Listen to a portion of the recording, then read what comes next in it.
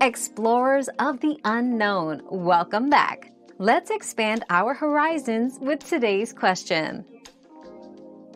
In Persona 4, cheating during in-game exams does not lead to direct punishment from the game's mechanics or storyline. However, it can impact your enjoyment by skipping over the challenge and satisfaction of using your knowledge and the information gathered throughout the game. Achieving high scores on exams through your efforts can lead to rewards and deeper engagement with the game's characters and story, enhancing the overall experience. Persona 4 encourages players to engage with its content genuinely for the most rewarding experience.